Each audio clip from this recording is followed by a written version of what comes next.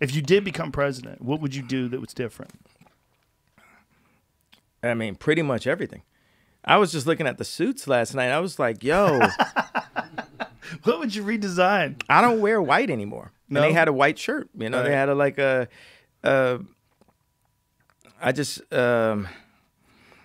I would redesign this. I will. And it's not a would. Right. And it's not a if. It's not a if. It's just when. Right. We got to start with the budget. I feel like, you know, the fact that I went from being in debt to